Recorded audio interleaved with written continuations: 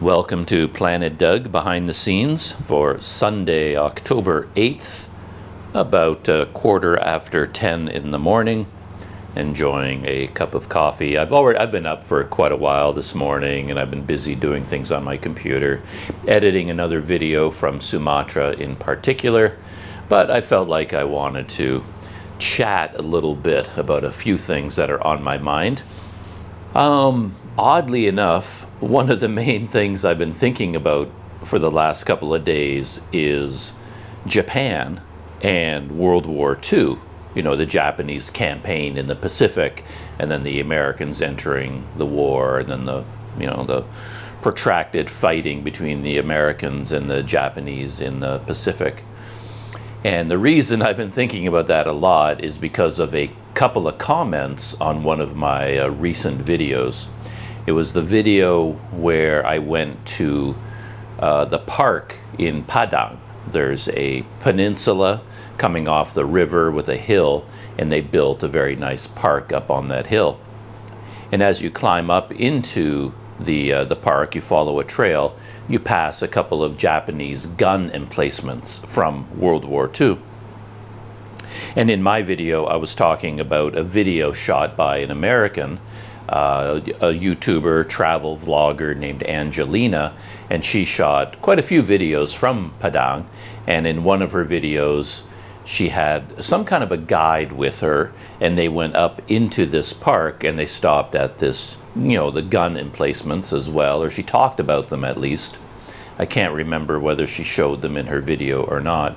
And her guide said to her that to build these gun emplacements, it's a big gun commanding the harbor, or the entrance into the river of Padang. And he said that the Japanese used local labor, and when the construction was completed, the Japanese wanted to keep it a secret, what these guns were like and where exactly they were placed. So the Japanese executed all of the workers, like the whole construction crew that built the gun emplacement, all the Indonesian workers. The Japanese killed them all so that they couldn't talk about what they had built. And I had heard the same story from Bukit Tinggi. In Bukit Tinggi, there's a very extensive underground tunnel complex. It's huge. I couldn't believe it when I saw it. It was very interesting. Built into the rocky cliffs of the canyon that sits on the edge of the city of Bukit Tinggi. And it's open to the public now. It's a tourist attraction to go see this tunnel complex. You can go inside, and it is, as I said, very extensive. It's the tunnels were massive. I was really surprised at how big they were. And the story you're told by the guides there and by local people is that when the construction of this tunnel complex was completed, the Japanese executed all of the Indonesian workers, just massacred them in order to keep this tunnel complex a secret. And so that information about them, their placement, the number of soldiers inside, like any information about the tunnels, couldn't be passed on to the Allies. So the Japanese killed all the workers.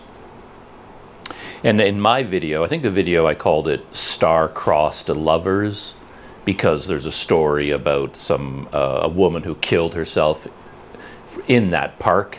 So anyway, I told that story as well. So I called the video Star-Crossed Lovers. If you want to look for it, that's the video. And in that video, I mentioned this story about the Japanese killing all the Indonesian laborers. And I said that I questioned whether that story was true or not. And I got two comments on my video about what I said. One, I believe, was from an Indonesian man. It's all in English, of course, but I think it's a man from Indonesia. And then another comment from someone, I don't know who. And then I have the two comments here. I'll read them. So they're a little bit long comments. Maybe I'll put them up on the screen as well. The first one is from @man3k, but I don't know who that is. But he says, Whether it's war tunnel or forced railroad construction, both has happened in the past in Indonesia and Malaysia. I've often heard stories of young villagers taken from their families. It was said that they had to marry their young ones as early as 10 or 11 years old so that they aren't taken for forced labor, though I don't know the justification behind it. It is no secret that some of our elders were killed, tortured, or skinned alive during the time. Ask the Indonesians how they came up with the idea of killing Japanese soldiers with sharpened bamboos if you don't believe me. Perhaps you were thinking how such disciplined and well-mannered Japanese people are capable of those atrocities. The answer is simple. The generation of today are different from their forefathers that were descendants of warring states, period. They have lost the war, and those left behind are taught to revive country economically. Most of the Japanese today don't even know the atrocities their forefathers did, as they weren't taught it in schools. And to be frank, the generations of Indonesia and Malaysia today has also forgiven them and start anew. Forgiven but not forgotten. So it's a very interesting comment, very polite and very informative. But of course, the first thing that jumped out at me is that the comment had nothing to do with what I said, right? He was talking about, okay, the Japanese committed, you know, this atrocity and this atrocity and this atrocity, and they used forced labor, and they killed some of the men, and they did this to them, and they did that to them. And my response, in my reply, was more or less, well, yes, all of that is well documented. The Japanese military did commit a lot of atrocities across Asia, and they did this, and they did this, and they did this, and they used forced labor. Yes, yes, yes, and yes. However, that's not what I was talking about. I was not doubting any of that. It's all well documented in history what happened. I was doubting this one specific story that the Japanese killed all the laborers who built this gun emplacement and then the tunnels in Bukittinggi. That's what I said. You know, I don't doubt any of the stories from World War II. I mean, they're all very well known. You know, the Japanese, you know, constructing the death railways in Thailand, and how many thousands of soldiers, POWs, and local people died constructing the railways. You know, the POW camps all across Asia, where a lot of the POWs were abused and they died in the camps. The forced marches, you know, in the Philippines and other places where a lot of, you know, soldiers died during these forced marches. You know, they used conscripted labor in Indonesia. You know, I actually, ironically, I know a fair bit about that because I've had a lifelong interest in the topic. I've read lots of books about it. Every time I've been able to track down any kind of an article or a documentary or even a YouTube video or a book or a memoir or even fictional books about this topic, about the, you know, the Japanese soldiers in Asia, I just sort of devoured that stuff in my lifetime because I've always found it quite interesting. And I've had the opportunity to visit a few of these sites. When I went to Palawan in the Philippines, you know, the island of Palawan, there is a site there, a POW camp, where they used soldiers, you know, prisoners of war, to build airfields and things like that. And then there's a very well-known account where the Allies, you know, were invading and were going to take over that area of Palawan, and the Japanese the people running the POW camp got an order from higher up telling them to kill the prisoners, like before the Allies overrun the area, kill the prisoners so that the prisoners can't then rejoin the armed forces and fight against the Japanese again. So yeah, they were given orders to kill the prisoners. And yeah, it was a really horrific story. The prisoners were forced into these big ditches that they had dug. And then, according to what I read, you know, the history, the Japanese poured diesel or gasoline into the trenches and then lit it on fire, basically to burn them alive. And then all the soldiers, the POWs that got out of the ditches and ran, they were just shot down, either machine gunned. So a total of 139 POWs were killed by the Japanese at that time. And when I went to Palawan, I've been there 2 or 3 times, I could go visit that place. There's now a memorial to these men and what happened, and you can read a lot of individual stories about some of the POWs who survived, the POWs from that camp. And there were many escape attempts, and they would escape and then go out into the Philippine villages, and the local people would hide them or hide them from the Japanese. And there's a lot of very interesting stories about that POW camp and what happened, you know, during this massacre. And in Taiwan, I visited a place called KinkasekI, a fascinating place, because the Japanese had 14, I think, 14 prisoner of war camps in Taiwan. And their story, their history, is not as well known as the prisoner of war camps in the Philippines and in Singapore, places like that. But yeah, a lot happened there. So they had these 14 POW camps. And a lot of these prisoners were actually from the Singapore area when the Allies surrendered to the Japanese. And then the soldiers were put on ships. I think they called the ships hell ships because the conditions inside them were so brutal.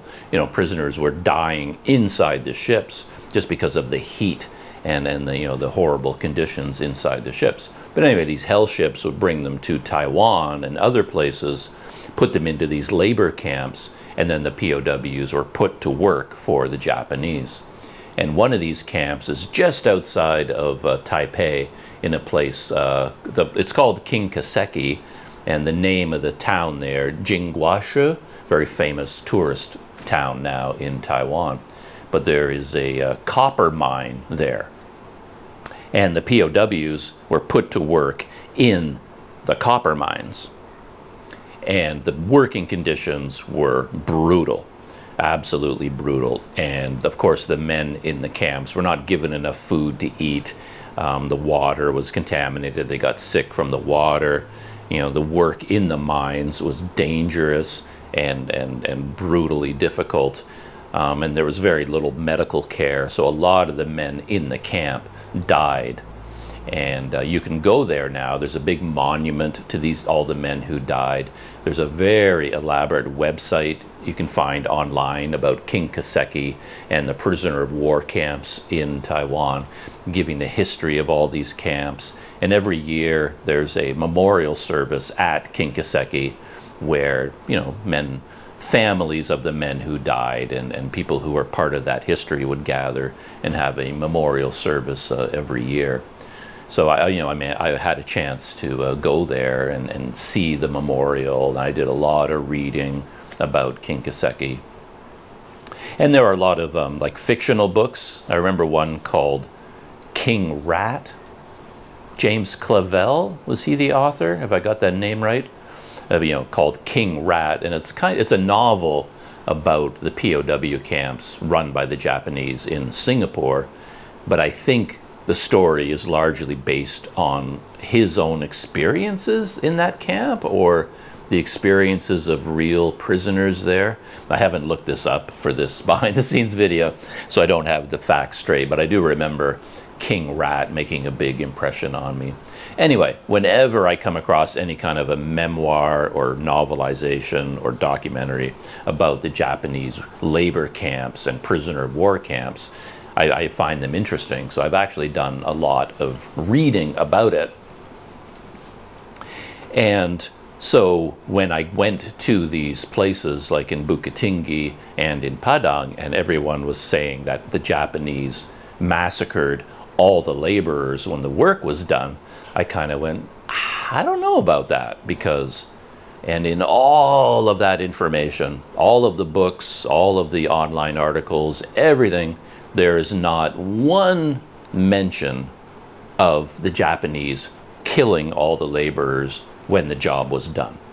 So because of all that, that's why in the video I said, yeah, this story about them killing everybody when the job was done, I doubt that it's true.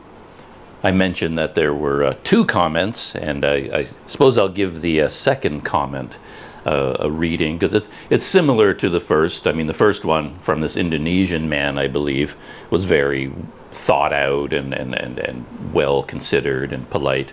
This one is a little bit more direct and a little bit more to the point. But this person says, "You seem to really underestimate what the Japanese did in Indonesia during the occupation. I mean, you know the Japanese during World War II, right? What they did to the Chinese, what they did to the Koreans, what they did to the Filipinos. What makes you think the Japanese didn't do the same thing to Indonesians? Come on, man. Just because you haven't found the legitimate source doesn't mean it's not happening." So pretty much everything I said about the first comment applies to this one as well, but perhaps even more so, because, you know, he's saying, like, come on, you know, the Japanese are fully capable of doing this. You know, think about what they did in China, what they did in the Philippines. Of course, they're going to do the same thing in Indonesia.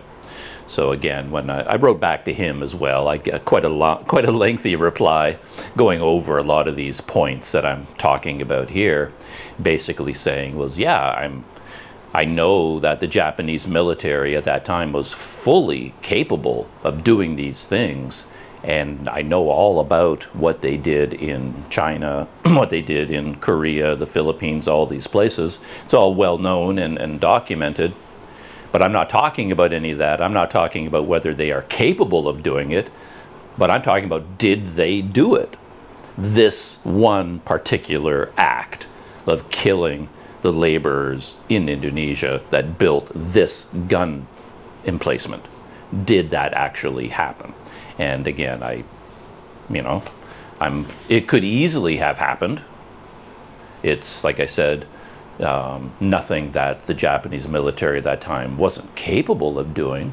But again, it feels like if it happened, there would be at least a mention of it.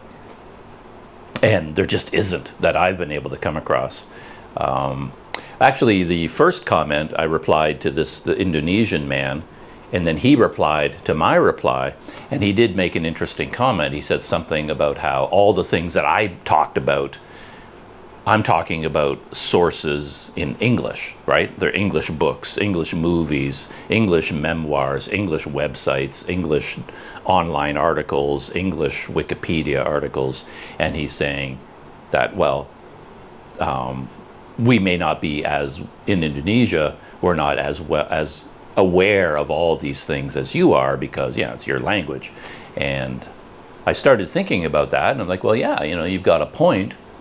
But again, I'm not aware of anything in Indonesian either. Like when you do Google searches, you get Indonesian results and English results. And there was no mention anywhere in the Indonesian sources about these sorts of massacres either, you know, massacring entire labor forces when the job was done. And I started to think about this lack of documentation in Indonesian, because when I went to the tunnel complex in Bukit Tinggi, I was surprised and actually quite disappointed at the lack of information there. That tunnel complex really made an impression on me, again, because of my history of reading about, you know, the Japanese labor projects all across Asia and POW camps and putting, you know, people to work building these things. I have kind of a lifelong interest in it.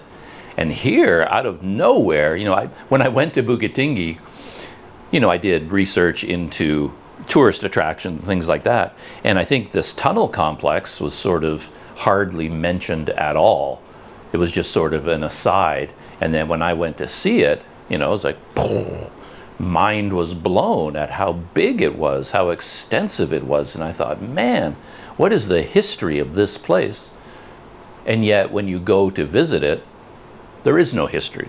Like, there's almost nothing there, no documentation.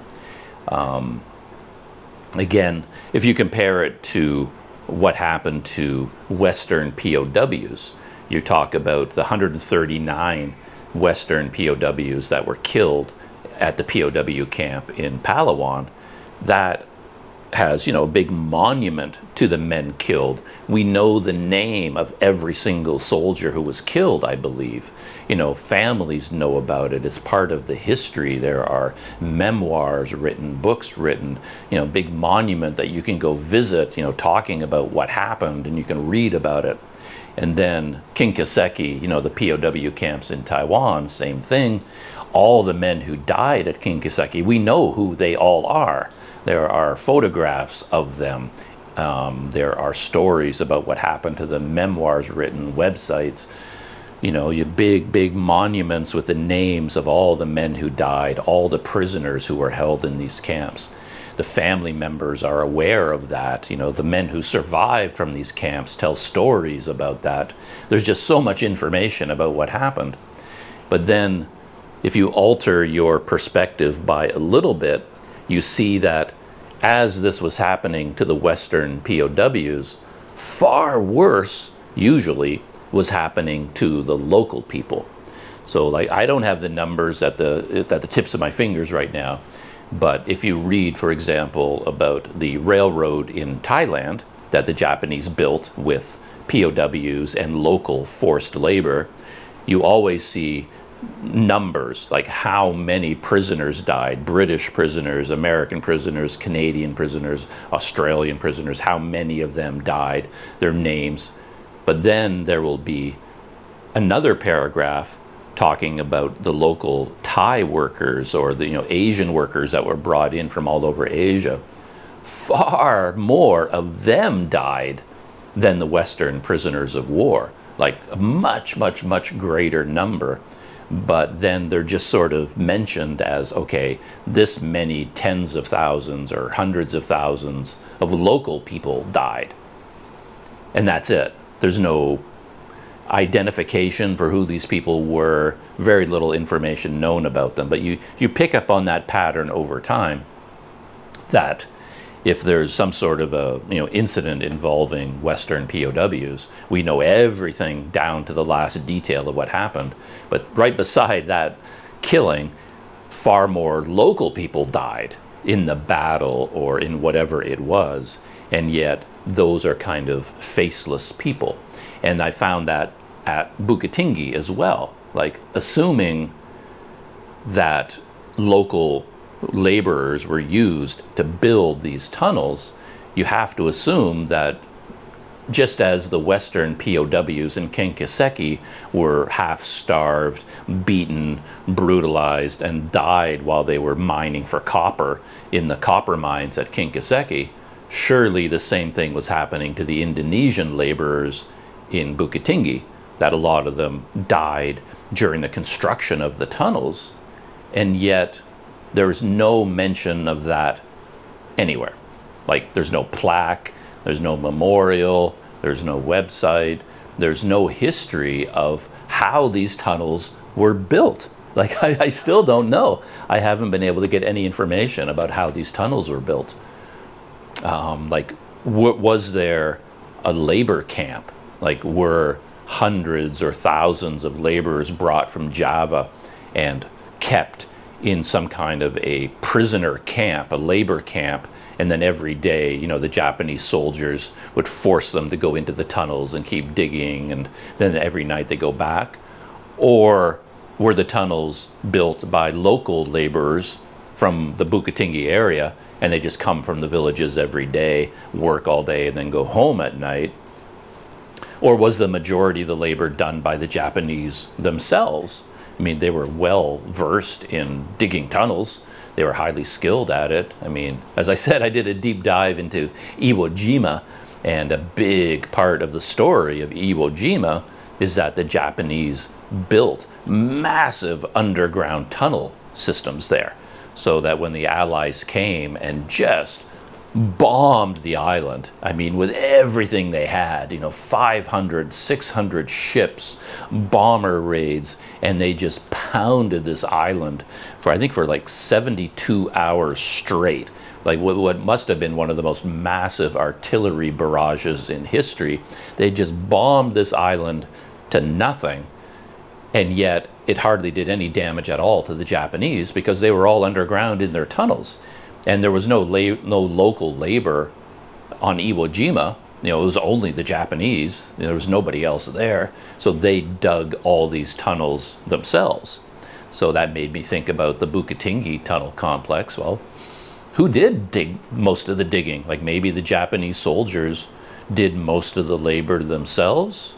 Or was most of the labor done by Indonesians? And were they local conscripted laborers or from nothing? I mean, I just don't know because there is no documentation of any kind. The tunnels are presented as, big holes in the ground, and that's about it. And I don't know how it happened. Probably just an accidental thing where I was reading about all this stuff, watching YouTube videos about all this stuff, and then at one point I think a video showed up on YouTube about the battle for Iwo Jima. And that, again, that is nothing new to me. I've done tons of deep dives in my past into the battle for Iwo Jima, Guadalcanal, the firebombing of Japan, all these, things about the Pacific campaign in World War II. I've always found it kind of interesting. But anyway, I think a video showed up in my feed. It was something I'd never seen before, where it was like one video in color that pulled together all of the footage available of the bombardment of Iwo Jima before the Marines landed. And I have to say that when it comes to really understanding things, I'm an idiot. Like if I read something about what happened, so I'm reading about Iwo Jima and about how the Americans softened up the island with bombing beforehand, and they had so many destroyers and battleships, with their guns, shooting shells at the island and bombs going overhead, dropping bombs. I read about all that. They tell me how many shells were fired, how long it went on, 72 hours before the landing began, all this kind of stuff. I'm going, oh yeah, okay, cool. But I still don't really understand what it means because I'm just too dumb to grasp it. And then in this video, I don't think I'd seen a lot of this footage before. They showed a lot of this firing of artillery shells from the ships. And the scale of it was mind-blowing. It's like, whoa, okay, that's what you're talking about. I mean, it's just awe-inspiring to see. And even the gun crews, again, I'm so dumb and I have no experience with military things. I think of men firing these massive shells. It sort of feels like it must take a couple of minutes between each shell, maybe even longer. You load the gun and everybody's like, everybody clear. You aim the gun and shoot. Okay, now let's get rid of that shell. Let's get the new shell and let's do this and let's make sure we got the gun aiming right. And 5 minutes later you shoot another one. But of course the reality is it's just massive shell, in, boom, boom, out, in, boom, out, in. I mean, they're firing these huge shells like just seconds apart. And then every one of these ships is just like pouring artillery fire onto Iwo Jima. It's incredible to see. And the fact that it did almost no damage to the Japanese forces is just kind of mind-numbing, And anyway, after watching that video, it kind of rekindled my interest in Iwo Jima. That's when I went down, the rabbit hole, and I watched a few more videos. There's one in particular that was fascinating. It was about an hour long, and it was an animated history of the entire battle from Iwo Jima, from beginning to end. And by animated, I don't mean it was a cartoon showing humans. It was actually just a map of the island with all the detail of the island. Suribachi, the hill on one side, the big mountain on one side, and all the strongholds for the Japanese, like everything marked in detail. And then you saw all the ships in detail, the fortifications, and then as they describe the history of the battle, you see little men kind of moving, and tanks and fire tanks, moving around Iwo Jima. So as they describe the history, you actually see it being played out on this map. So that's what they meant by animated. And it was amazing to watch. I watched the whole thing from beginning to end and just sort of paused all the time just to absorb what was going on. And yeah, it was such a fascinating history. And I thought I knew a little bit about Iwo Jima, but this hour-long history filled in so many gaps of exactly how that battle unfolded. And one of the things I don't think I knew, like maybe I came across this little factoid before, but I don't remember it, because the one thing that everybody knows about Iwo Jima is the raising of the American flag, right? That's probably the most famous picture from the Pacific campaign of World War II, maybe the most famous picture from all of World War II. The raising of the flag, the American flag on Iwo Jima. It's just a classic image that everybody knows. And you have a certain idea of how that happened. I think most people, they see that image, they think, oh, the battle is over, the Americans defeated the Japanese, and now they're raising the flag. Well, there are two things wrong with that story, two very big things. The main one is the battle hadn't even begun yet. The real battle was far from over, because the Marines landed on the shore. It was like the only real landing point on the whole island that was usable to them, and it was right at the base of Suribachi. I'm hoping I've got the name of that mountain right. And the Japanese, of course, had heavy fortifications built into this volcanic mountain. And then the Marines landed right underneath that. And then the first days of fighting, the Americans managed to take that mountain. And then it was on the top of that mountain they raised the flag. But that was just the beginning of the battle. The whole rest of the island was still occupied by the Japanese. Their main forces were still there on the other side of the island. So even though the Marines had taken that point and raised the flag, that wasn't the end of the battle. That was actually just the start of it. And it went on for much longer, as they had to take the rest of the island.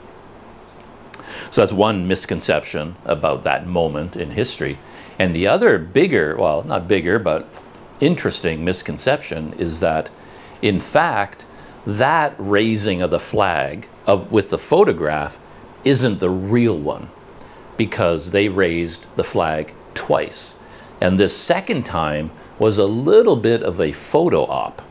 I wouldn't call it fake, but it wasn't the real raising of the flag, because the first time it happened, the fighting was still ongoing.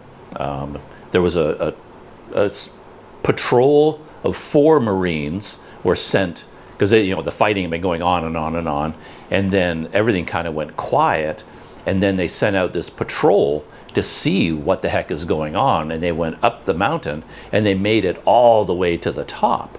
And there was very little Japanese resistance, because they had pretty much wiped out all the Japanese on this mountain.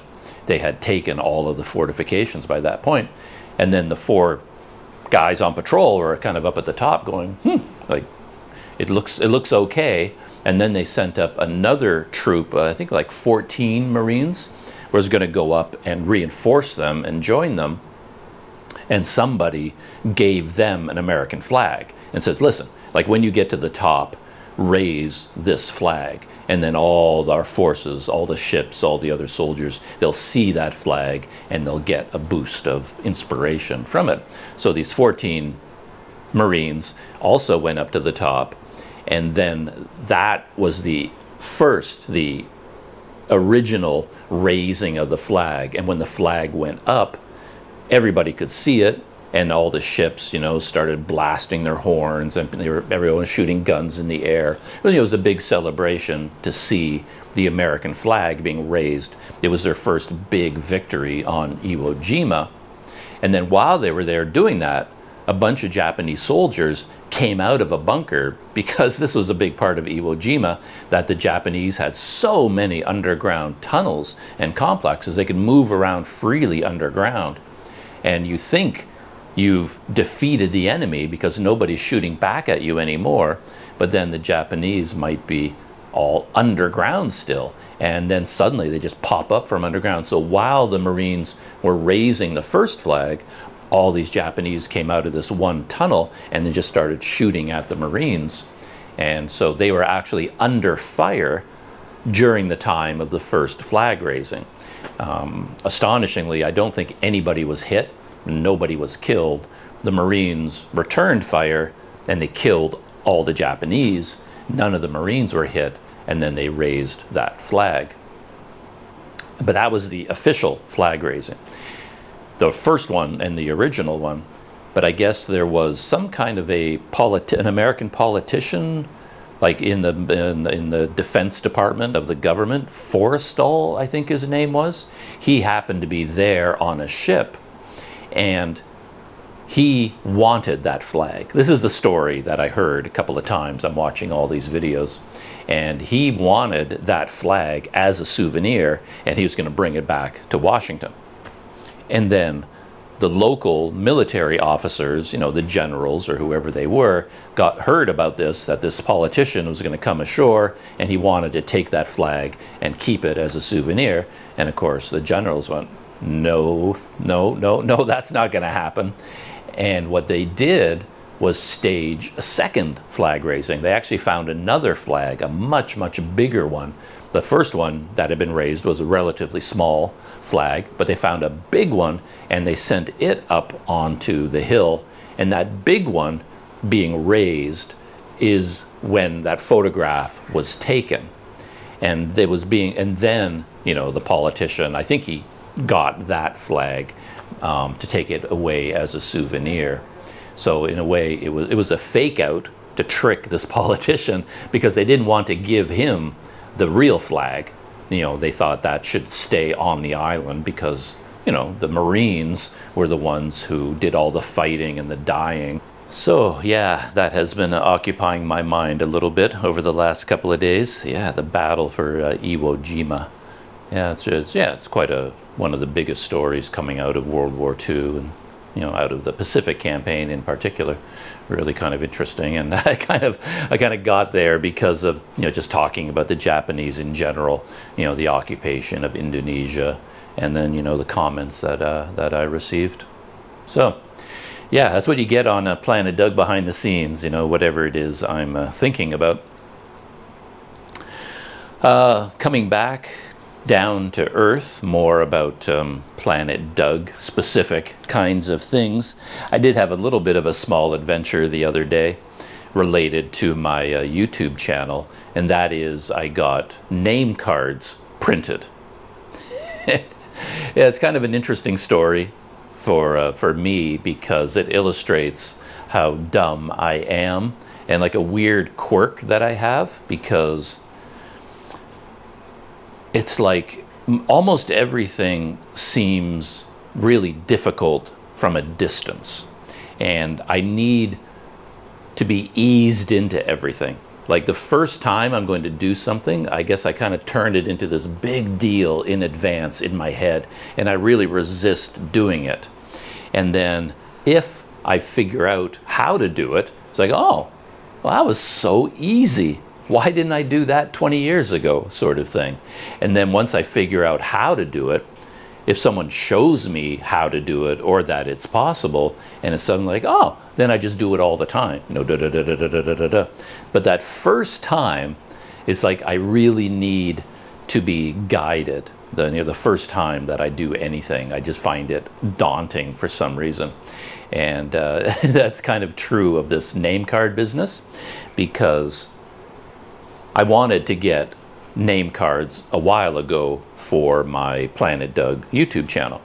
And I find it helps to feel official. For example, I think I started thinking about name cards when I was in Mae Sot in Thailand. And then I was doing a lot of YouTube videos, or I might go to a local coffee shop or something like that and profile this coffee shop on my YouTube channel. And it always feels a little bit weird to just, you got your GoPro and then here's the coffee shop, and then you just sort of open the door and walk in and you're like filming the entire coffee shop, and it's like you're an invading YouTuber just sort of coming in. And I want it to be a little bit more official than that, a little bit more organized. And what I would want to do is go up to the owner of the coffee shop beforehand and say, you know, yeah, I have this YouTube channel, and you know, it's called Planet Doug, or maybe it was called The Cycling Canadian back then. I'm not sure when I changed the name. And is it okay if I come in here with my GoPro and shoot some video of your coffee shop, and, you know, get permission to do it and establish a connection with the owner or with the staff in general? And it just felt good to do that. But every time I did that, it felt like something was missing, because then I have to tell them the name of my channel. Oh, Planet Doug. And they always get out their phone and they're like, okay, oh, what is it again? And they can't spell Planet or Doug. And it ends up being this big thing. And I started thinking, you know, it'd be nice to have a business card. And then you just go in and say, hi, you know, I'm Doug. I have a YouTube channel. Here's my card. There's the name of it. Is it okay if I, you know, make a video about your coffee shop? So I had that idea. And I thought, you know, you're out there, you're meeting people all the time, you're walking around with your GoPro, and people talk to you and they say, oh, you know, do you have a YouTube channel? And then you get into this whole, yes, I do, and it's called Planet Doug, and oh, how do you spell that? Oh, give me your phone, let me type it in. And I thought, you know, it'd be really handy just to have a little piece of paper, a little business card. You know, here's the name of my YouTube channel. So the obvious thing to do at that point would be to go to a print shop and say to them, you know, I would like to have business cards made up, and I want this information on it and these graphics, and kind of do it that way. But I didn't know how to do that. It was like, well, how do you do that? And of course, in Thailand, I find there was a big language barrier and just a communication barrier in general. And I kind of dreaded going into one of these official, like a commercial printing shop. And then, of course, you walk in and all the staff are going to freak out because a foreigner has come in. They're all going to run away. And it's going to be this unpleasant experience trying to communicate. And I don't know what to do. Like, what's the starting point for getting business cards made? I didn't have any graphics. I didn't. So basically, I just hesitate to dive into something new like that. So what I did, I sat down on my computer and I made my own. I think I found some kind of a program online, maybe it was Canva, and then I found a template for a business card that was pre-made, and I just removed all the elements from that template and inserted my own. So whatever the name was on the card, I took it out and replaced it with Planet Doug, and I put in a photo of me, and I chose colors and did these things. And then I saved it as a PDF. But again, I didn't know, like, could I give this PDF to a business and now they can make the name card? And I assumed it would take 3 weeks, you know, it's going to take such a long time. So what I did was I took my newly designed name card, very basic, very primitive looking thing, and then I copied and pasted it 8 times on one 8.5 by 11 inch sheet. So I had a PDF with 8 copies of my business card, and then I just went to a photocopier, a color photocopier, and then I just I printed out 1 copy of it in color, and then I just made photocopies of that sheet. And then I would sit here in my hotel room watching a documentary about Iwo Jima, and I would sit here with a pair of scissors, and then over a couple of hours I would just cut out you know, a couple hundred business cards, you know, with a pair of scissors. And that's what I've been doing for the past 2 or 3 years. As I, you know, when I run out of business cards, I just make more photocopies and I just cut them out, you know. And it's just because I couldn't get over this barrier of going into a business and figuring out how to do it properly. So here I am in Port Dickson, and I've run out of name cards, and I was going to go make more photocopies and then cut them out with scissors as I normally do. And I thought, I don't know, what, let's, you know, we have time here and we're in Malaysia where it's a lot easier to communicate with people. Why don't I give this a try? So I tracked down a couple of print shops here in Port Dickson, located them on Google Maps, got on my bicycle, rode into Port Dickson.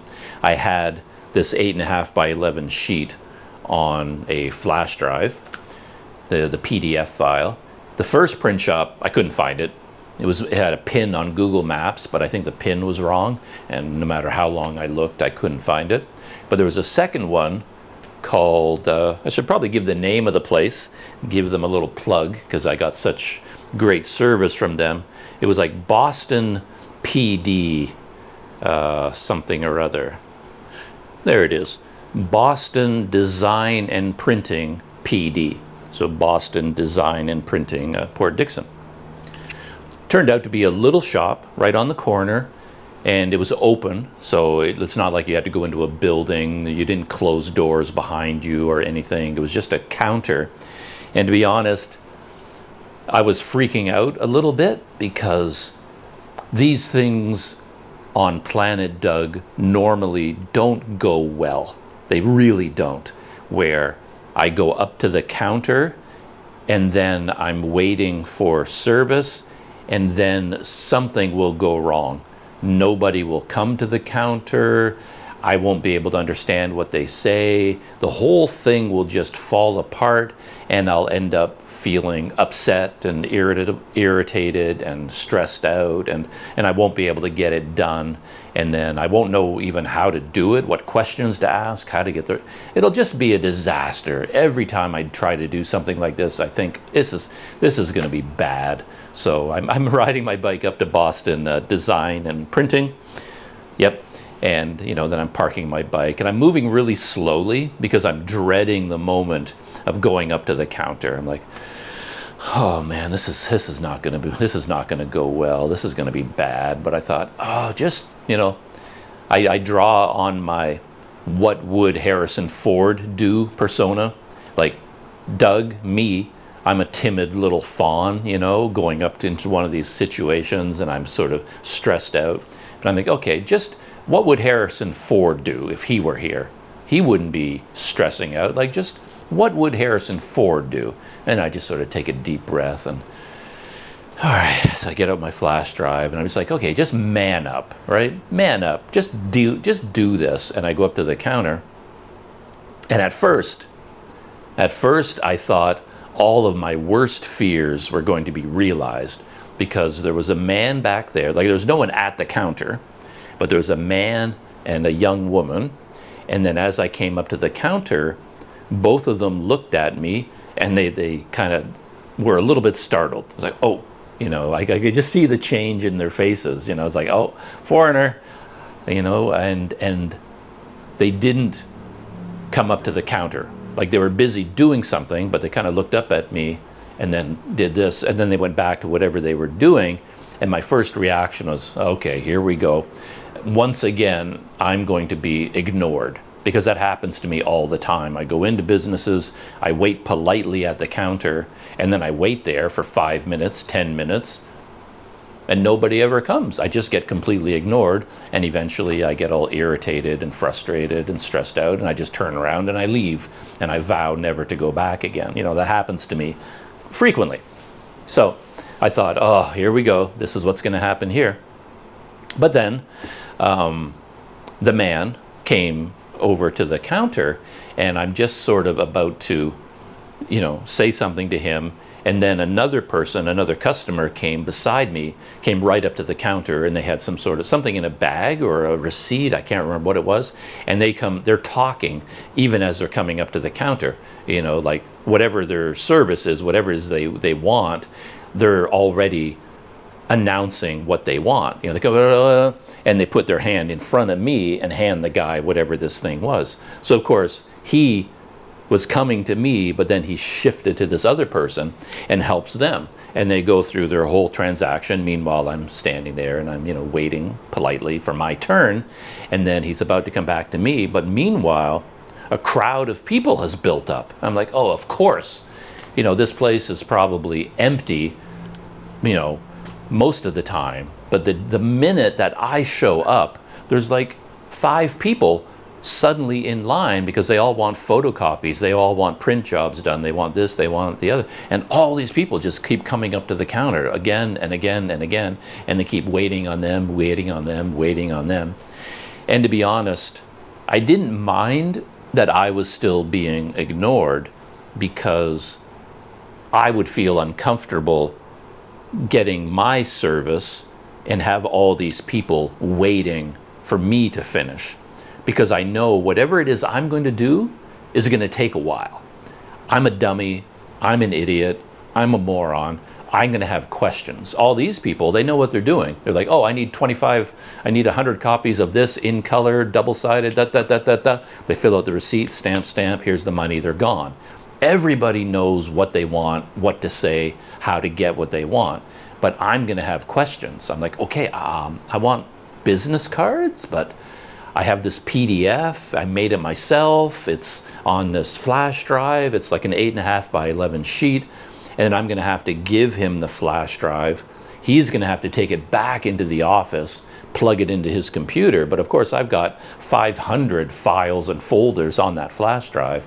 I'm going to have to tell him, okay, what folder to open, which document I'm talking about. I'm going to have to ask him questions about how long it's going to take, how much it's going to cost, about the design, this, that. I know me, and I know my style, and it's going to take a while to work out all these details. And if there's 5 people waiting in line behind me, I'm not going to feel comfortable. So while all these people were coming to the counter, I was trying to convey with my body language that that's okay. Like, deal with them first. Sure, I was here first, like I was at the head of the line, but I'm going to step aside, and I kind of indicated that I'm cool waiting. Like, let's deal with all these people, get them all their business taken care of. When you're free and there's no more customers, then we can deal with the dummy, you know, from Planet Doug. So, you know, I'm standing there, and I want to indicate to the guy that this is okay. I'm not bothered by you helping them instead of me. I want that to happen. So I'm kind of looking at my phone and pretending that I'm busy, that, okay, I'm not quite ready yet anyway. So yeah, you know, help them first, and I'll get this figured out. And then eventually the crowd of people died down. It went on for a while, and I thought, good grief, like, were all you people just sitting at home waiting for me to show up at the photocopy place? And then you say, oh, Doug's there, let's all go at once, let's rush the place and overwhelm it with. I was like, because it looked empty when I showed up. That's the only reason I stopped, was because it was completely empty. There were no customers. The 2 staff were like in the back doing other things. They weren't even at the counter because there were no customers. But as second I walked up to the counter, there was like a stampede of people who needed photocopies. You know, I'm like, oh, of course. Anyway, so I kind of held back and I waited. And then finally, the guy turned to me, and there were issues, mainly because of me being an idiot. I have no idea what I'm doing or what I'm talking about. Like, I don't even know what to say to him, like what I want, because I need all this information first. Like, I don't know if I even want name cards printed, because it depends how expensive it is. Can you even do it? How long will it take? Like, I need all these questions answered before I can even start deciding what it is I want to do. And I don't like moving fast. I'm a very slow moving, sloth-like creature when it comes to these sorts of arrangements. So, you know, we're working, I'm trying to, and I think he's assuming that I'm smarter than I actually am, because all the other customers, they know what they want. They're familiar, you know, maybe they had business cards printed there before, and they're just renewing their order. Oh, can I get 500 more of these? You know, away they go. Me, I've got a million questions before I can even get started. But the guy, very friendly, spoke English very well, very helpful, and he fought through all of my misconceptions and misunderstandings. And we kind of funny because I've got this flash drive. It's a bit of a unique one, I guess, because it has USB-A on one side and USB-C on the other. Or no, actually I think it's an older one, USB, like it's the micro USB-C, you know, on the other side. But it's inside this plastic housing, and you have to push it this way to get USB-A, or this way to get the other port. You know, you have to figure out, and somehow it gets a little bit complicated once you push it out, and then if you hold it wrong and try to push it into the port, it won't go in because it'll just stick out the other side. You have to hold it in a certain way to get the port to plug, to get the plug to plug into the port. And I'm very familiar with it. And usually when I go to a photocopy place or a printing place, I try to get behind the counter because I know it's going to be so much easier. Like, just let me do it. Like, let me sit down at your computer. I take this out. I know how to plug it in. I know how to open it. I know what folder to open. I know what document I want. Like, can I come back? But in this place, there was no real way to do that. So once we had, you know, gone through some of my preliminary questions, then I gave the guy the flash drive, and he took it, and then he went away from me like 10 or 15 feet to their laptop computer, and now he's back there looking at my flash drive, and he's like, I knew he was going to struggle, and he was like, how do I open this? How do I push it? And he finally got, okay, that's what it is. And then he tried to put it into his port on his laptop, and every time he tried to push it in, it just stuck out the other side because you have to hold it in a certain way in order to get a grip on it. And he's like, yeah, he's fighting and fighting and fighting. And I'm like, I want to get back there so badly to do it for him, because I know that even if he ever does get it in, now he won't even know what file, what folder to open. So now I'm going to be shouting at him in English. No, not that. It's called, you know, it's like, it'd be so much easier if I could just do it myself.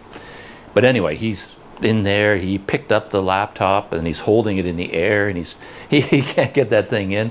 And then the young woman came over and said, you know, let me try. Now she's involved. She takes the flash drive, and they're trying to figure it out. Eventually, they get it in. And then they put the laptop back down, and then they open it. Other customers have been coming during this time, and he has to help them a little bit. And he keeps, you know, whenever he has free time, he eventually goes back to his laptop. And then he needed to know what folder, and he did speak English, so I said, oh, it's called Planet Doug.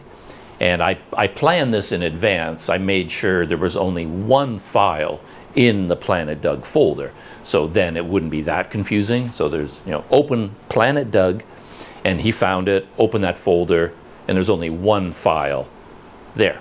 So then he opened it, took a look at it, you know, we talked about it. And again, I wasn't really sure whether this was going to work or not, because as I said, I made this PDF myself, and each card was exactly the same size as a business card because I make photocopies. So I don't know whether you can take that graphic, take it out, put it into the official business card program, and will the resolution be high enough? Because I have a photograph of me eating noodles on my card for some reason, and I have all these things, and I have colors, it's red and white. And I wasn't sure whether you could cut it out and paste it in, and now will it be all pixelated, or does it need to be giant size, and then you reduce it to a small size in order to get sharp resolution? I didn't know any of this. And then it turned out that everything was easy. He looked at it and he said, yeah, I can do this, no problem. Oh, just like that? Yeah. It's like, so again, I want to confirm, like, okay, but the size of it, you can make it fit, and you don't have to rebuild it or recreate. You can just copy, and yep, no problem. It's like, oh, cool. I wasn't expecting it to be so easy. And then I says, well, and how, like, I don't know whether I want to do it or not. It depends on how long it's going to take. Like, how long will it take? Like, I was expecting 1 week, 2 weeks, 3 weeks, you know. That's my experience with the world. And then he said, he thought for a second. He says, tomorrow. But, what?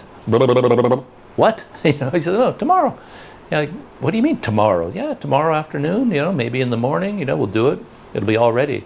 I was like, what? Am I in some sort of fantasy land? What is happening right now? And it's like, yeah, okay. Yeah, let's do it. You know, I asked him how much it was going to cost. And to be honest, at this point, I wanted to pump the brakes, because it turns out it was going to be easy to do. I could get it done overnight. And if it's that easy, well, maybe I should improve the design of the card, because I made this card, I'm like an amateur 2 or 3 years ago. And I have this, I picked this picture of me to put on the card.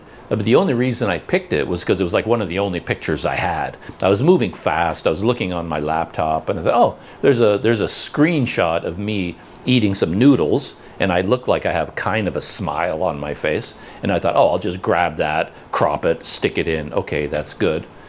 But it's not like it was, wow, this picture is the best picture that represents Planet Doug and who I am. I love this picture. No, it just happened to be the one that was sitting on my computer that day, and it kind of fit. But now, ever since I've been using that card, when I give it to people, they look at it, say, oh, you're a food vlogger. And I'm like, well, no, not really. Sometimes I have food in my videos, but I'm not a food vlogger. And like, well, you're eating noodles. Like, you look so happy eating these noodles. Like, why did you pick a picture of you eating noodles if you're not a food vlogger? And I'm like, because I'm a moron, I guess. I don't know.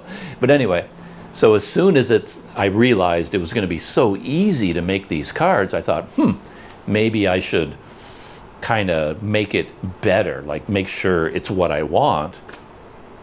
But at the same time, I had to work so hard to get to this point in my negotiations with Boston Design and Printing. I really did not want to stop, because once I have some momentum going, let's do it. Like, once I've got some communication, okay, let's get it done. Because if I stop and I come back, everything's going to fall apart, nothing's going to work. So I thought, okay, let's just continue. And then it turns out you can get, you know, you have to order a certain number of them, you know, in the hundreds. And the minimum order was 300. So it's basically 3 boxes, right? Each box is 100 cards. That's the minimum order. And it was 95 ringgit minimum for the 3 boxes. And to be honest, in my head, I didn't even know how much money that was. I was like, is that expensive? Is that cheap? Is that good price? Terrible price? I have no idea. I wasn't really thinking that clearly. And then I said, yeah, okay, I'll get, I didn't really need 500 and this sort of thing. Let's just go for the minimum. 300, let's do that, 95 ringgit. And then we're busy setting this up, and then it was like, oh shoot. It's like, oh, I don't think I even have 95 ringgit, right? So I get out my wallet, and you open your wallet and the moths come fluttering out. It's like, oh, very embarrassing. Here I am, Mr. Big Businessman at the printing shop, getting some business cards for my successful YouTube channel, and I'm placing the order, and then I turn to the guy shamefacedly, and I'm like, actually, I don't even have any money. So I was like, yeah, that's going to throw a kink in our proceedings. So now I'm going to have to, leave here, come back to the hotel, have a little bit of money tucked away back here, get some money, and go back again. But then the modern world kind of saved me. And this was kind of interesting because I'm a little bit slow on the uptake, but then I started to think that, well, these days people don't use money anyway. So maybe there's an alternative way to pay. And I do have, you know, touch and go eWallet. And I thought, ooh, maybe, you know, Planet Doug is getting all modern here. And then I said to the guy, I says, oh, actually I have, like, can I pay with touch and go, like eWallet? And he says, yeah, of course. You know, like, well, don't, you know, it's not of course for me, because to me that's like a modern marvel of technology. Like, it never even occurred to me you could go to a print shop, get business cards made, have them done overnight so easily, and then just sort of whip out your phone and pay with your phone. I mean, to other people in the world, they're like, well, duh, that's how the world works now. But, you know, for me, you know, on Planet Doug, that is not how things generally work. But anyway, he was like, yeah, you go, we can do the touch and go thing. And he has, you know, the QR code on a plaque, on a plastic thing on his desk. And he says, yeah, here you go, just scan that. And I knew how to do this from my previous times in Kuala Lumpur. So, you know, I opened up my touch and go eWallet and I was like, ah, I actually had 95 ringgit in my touch and go eWallet. It's like, maybe this will actually work. And I worked through the system and scanned his QR code. And of course, I originally put 95 in the wrong place. There's like where you put in the number, how much you pay, and then there's another line where you write notes or something. And of course, I'm putting 95 ringgit in the notes. And I'm like, how come it's not working? It's like, oh, another customer who was waiting patiently beside me for his chance to get his job done, he kind of leaned over. It's like, no, you got to put it up there, dude. It's like, oh, thank you. And I put the 95 in the right place. But then, of course, you need even more technology, because I paid the guy, and then I showed him, you know, confirmed payment, 95 ringgit through Touch and Go. Here it is. And then, but he wanted a copy of that. So he kind of took my phone and he wanted to do a screenshot. And he's like, okay, oh, what buttons do you use? And so I took the phone back and like, okay, I can make a screenshot. You push these two buttons at the same time, take a screenshot. And he says, yeah, please send that to me on WhatsApp. So now we're going into this whole thing where he's got his phone out, I've got my phone out, we both load up WhatsApp, and I have to scan his QR code, or he has to scan mine, and we have to add each other as contacts, and then I finally have him as a contact on WhatsApp, and then I can send him a copy of this touch and go receipt. And I make I'm being very professional now. I even add a little notation, you know, touch and go payment for 300 Planet Doug business cards. You know, I write all this out, save it with the screenshot, send it to him, and now he's got that. And then he says to me, you know, like, oh, you know, now that I have you on WhatsApp, you know, I will send you a message to let you know when the job is done. And I'm like, I'm in awe at this point at my ability to keep my head above water in this modern world of technology. I'm like, ha, you know, patting myself on the back. Planet Doug is ordering business cards overnight and paying for them online digitally. You know, I'm very proud of myself that I managed to get all this figured out, right? So I'm really happy about this. I love getting things done. I was thinking about this yesterday, that as I was riding my bike from Port Dickson back to this hotel, I was just feeling happy. I was feeling excited, like I was getting something done. And I realized that the video editing process for a YouTube channel is so cumbersome, so slow, and so annoying and frustrating.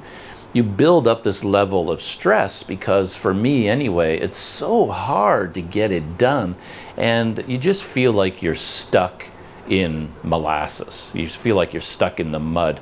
There isn't a lot of excitement in it because you're not making any progress. It's so slow. And somehow getting these business cards made was so fun, because it feels like I was doing something practical and interesting and exciting. And it was like, oh wow, I'm getting things done. You know, I'm making business moves out here with Planet Doug. It was just such a contrast with editing and uploading video, which is such a slow, painstaking process. it was actually a lot of fun to get business cards made, you know? The mood was so different. But anyway, I come back here. I'm basking in the glow of this successful errand, and then I get a WhatsApp message from Boston Design. And he sent me a mock-up. Amazing, right? He was like, okay, you know, he was working on it. He took my design, carved it out, and he pasted it into whatever his system is, and he was sizing it properly and doing whatever it is he needs to do. And he put together a mock-up, and then he sent me a picture of it, like, what do you think? And it turns out he's like a million times smarter than I am, because I had completely forgotten that in my original design, I had made two. So I had an 8.5 by 11 PDF of one design. It's white, a white background with some information on it. And then below it was another 8.5 by 11 sheet. I had completely forgotten I had done it, of a different design with a red background and slightly different information. I forgot it was there. But when he went to create the mock-up, you know, he was looking at my PDF and he went, oh, white one's at the top, red one's at the bottom. And him being a genius, me, you know, being the moron, he just said, well, I'll put the white one on the front and the red one on the back. And of course, he sent me this message like, wait, what do you think? White on the front, red on the back? And I was like, oh man, genius, because I didn't even know it was double-sided. This whole time, I was just assuming that I was getting a business card with, you know, printing on the front and then blank on the back. It never even occurred to me that, you know, for your 95 ringgit for 300 cards, it's double-sided. He knew that. This hadn't even come up in all of our discussions. He never mentioned it because to him, it's obvious. Of course it's double-sided. Like, what kind of a moron thinks business cards are only on one side today? Of course it's double-sided, but it had never occurred to me. So he sent me this mock-up, white on one side, red on the other, and said front and back. And I was like, amazing. Yeah, absolutely. Let's do that. There was one issue though, and this kind of gets back to this idea of me wanting to pump the brakes a little bit, because when I put this card together long ago in Thailand, at that time I was building up a Patreon account. You know, it's one of these things you can do for a YouTube channel where you create a Patreon account, and then people who like what you're doing and are enjoying their videos, they can sign up for this Patreon, and then they get special perks. So, you know, you in Patreon, you can have tiers. You know, it's basically like a Planet Doug membership. You can become an exclusive member, a citizen of Planet Doug, so to speak, and then for $1 a month, you can get this, and for $5 a month you can get this, or, you know, whatever. You basically have to build this Patreon account series of tiers, and for every payment tier you offer benefits, whatever those might be. And at that time I was thinking I would like to do this for Planet Doug, so I'd opened a Planet Doug Patreon account, and I was busy constructing all these tiers and thinking about how to organize it and how to do it. So when I made up this business card mock-up, I included Planet Doug Patreon. So in the business card mock-up that I gave this guy, the Patreon is still there. And the red design was kind of a Patreon dedicated design, because I have a little sentence at the bottom that says, you know, sign up for the Planet Doug Patreon for exclusive access. At that time, I had no idea what this exclusive access was going to mean, but, you know, the language sounded good, you know, so I included it. And on the white design, I actually have, you know, Planet Doug, content creator, YouTube, Facebook, Instagram, Patreon. It's included on both sides. But of course, I don't actually have a Patreon. I never officially established a Patreon account. So even though Planet Doug Patreon doesn't exist, it is in the business card design because I was planning on doing it long ago. I just never actually finished it. So when he sent me the white and red, I saw on the red, you know, sign up for, you know, Planet Doug Patreon. I thought, ooh, yeah, that I should probably get rid of that because there is no Patreon. But at the same time, I was thinking, well, there could be. Like, maybe in the future I will do it. And as I said, since the project was in motion, the last thing I wanted to do was now stop it and tell him, oh, actually I want to change the design and now I have to rebuild the whole thing, save it as a PDF, go back to him and say use this one instead. That was just going to cause all kinds of trouble. So even though it says Patreon on it and there is no Patreon, I said to the guy, love the design, two-sided, never even occurred to me that it could be two-sided, but yeah, let's go with that. I was so, again, pleased with myself. And then the next morning, which was, yeah, yesterday morning, quite early in the morning, you know, I got a WhatsApp message from Boston Design and Printing and said, your cards are ready. This was like 10 o'clock in the morning. They're all done. You can come pick them up. And I have them. This is one box of them right here. I have 3 boxes in total. And I hopped on my bike and rode down to Boston Design and picked them up. And, you know, there they are. This is the red side and the white side. I mean, I've been using the same design, you know, for a long time. I've been handing these out for a while already. There's Planet Doug red and then Planet Doug white. They're almost identical from one side to the other. And there's no phone number. Like most businesses, they have their phone numbers and street address, all that kind of business information. I don't have any of that because obviously Planet Doug doesn't have a phone number. I have a YouTube channel, Instagram page, email address, and Patreon. So there they are. Like, so exciting. So that was my adventure, my Planet Doug adventure recently. And yeah, I better start handing these things out because it turns out that 100 name cards, it's heavy. This is a heavy box. And I've got 3 of these things. So when the guy gave them to me in a bag, I was like, oh man, now I have to carry these around. You know, it's like, man, this is, I mean, that's heavier than a GoPro. Now it's sort of like adding 3 new GoPros to your luggage. It's like, yeah, that's heavy. Anyway, I'm so pleased with how easily this was done because I wasn't expecting it to be so easy. But now that I've done it once, I'm like, well, what was I so worried about? You know, why didn't I do this 3 years ago, you know?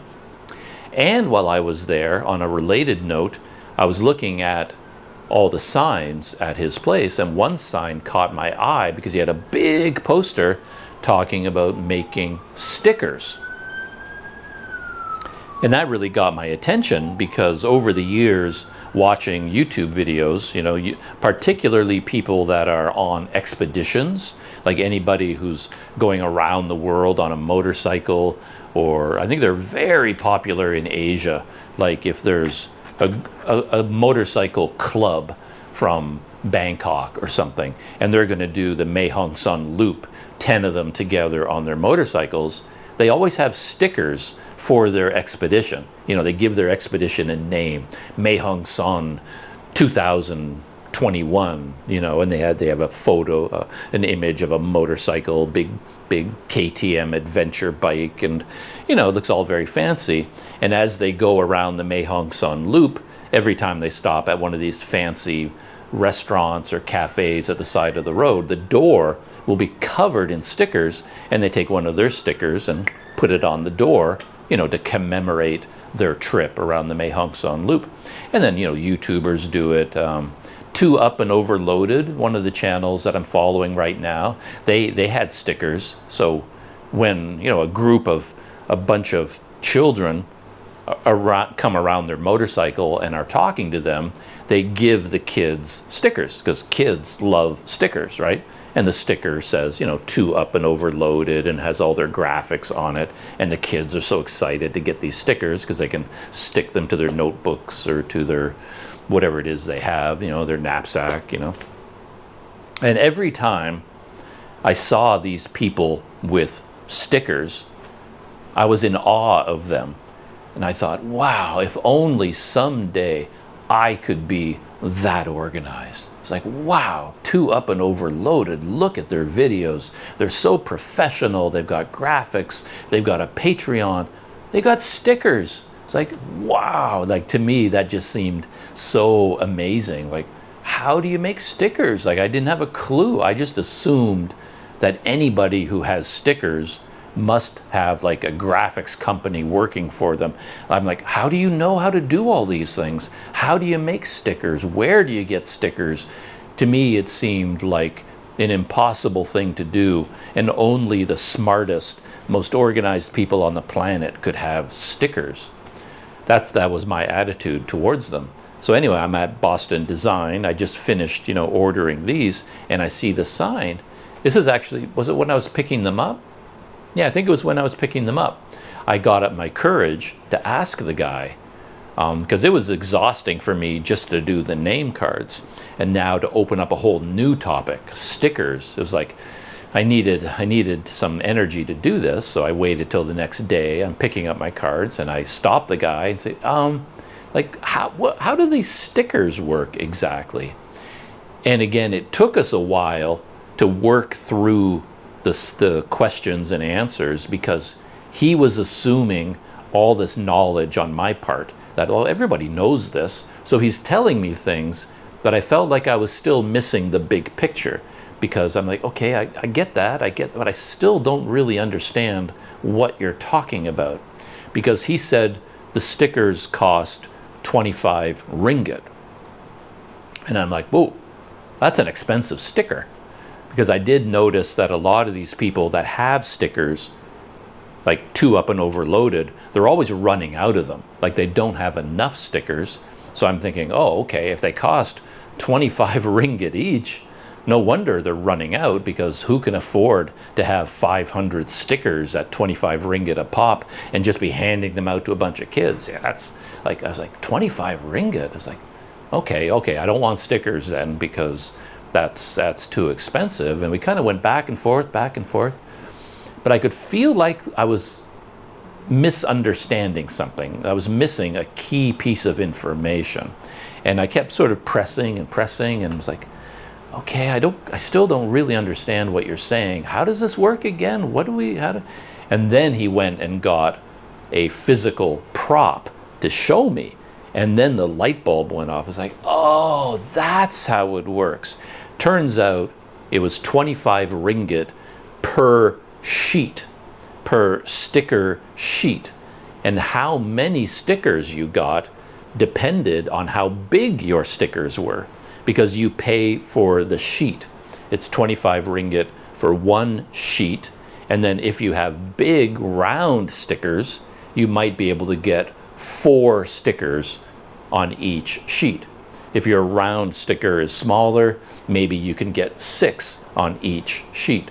So for example, if I used this design as my sticker, he said, well, that size, like business card size, we can get 21, 3 rows of 7 fits this sheet. So basically you would be paying 25 ringgit for 21 stickers. It all depends on the size and shape of your design. And apparently everyone in the world knows this, right? It's like, everybody knows this, but this moron, I didn't know that. It's like, oh, that's how it works. Okay, now I get it.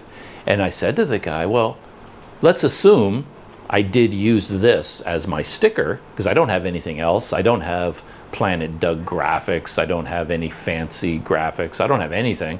But it's like, I do have this right now. This is the only thing I have, this design. So if I say, okay, I want stickers like this, how long is that going to take? And again, I'm assuming 1 week, 2 weeks, 3 months, like, I don't know. And he says, oh, I can do them for you by tomorrow. I'm like, oh, for Pete's sake, really?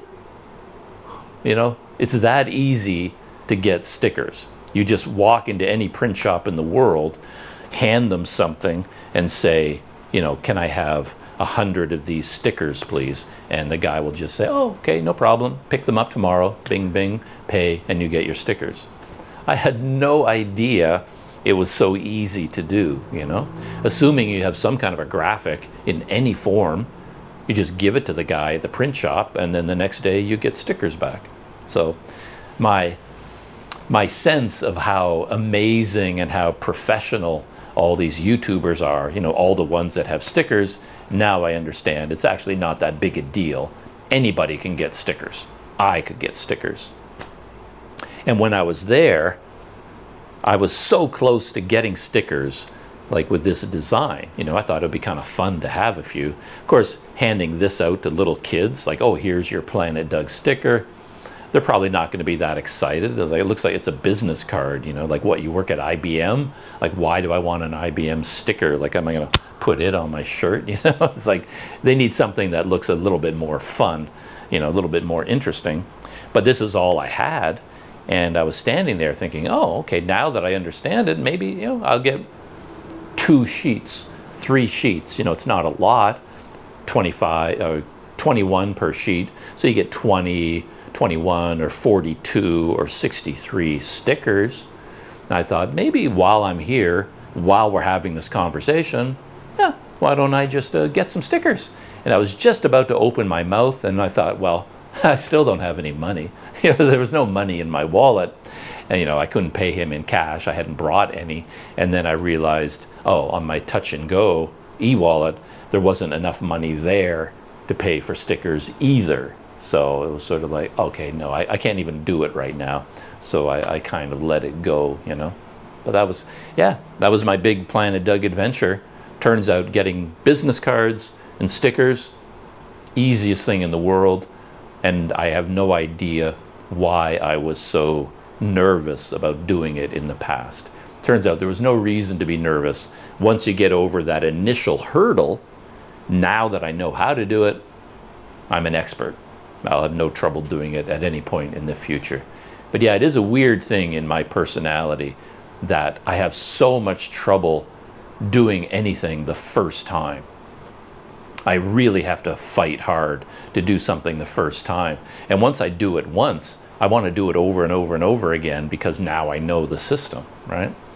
And quite often in my life, I've had to rely on other people.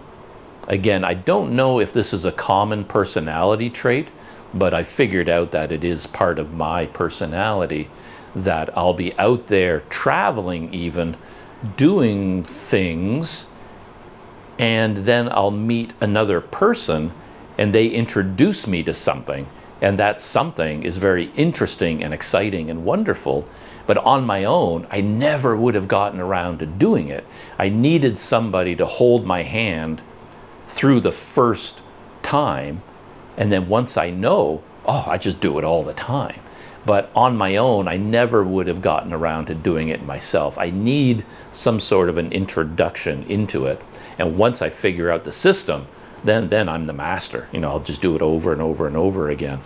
But if I never get that initial bump, that initial push into something, it's very unlikely I'll ever do it myself. You know, it's a bit of a, I think of it as a personality flaw, that I need so much help to do something, you know, the first time.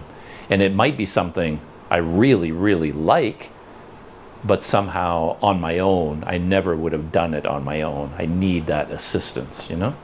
So, there you are. Planet Doug stories. I guess I was mainly talking about Iwo Jima and the Japanese occupation of Indonesia. You know, just a little bit of a tangent from Planet Doug, and then a Planet Doug business card story. Business card and sticker story. And all right, I think that is it for this morning. I'm going to shut down behind the scenes, and I'll see you in the next video.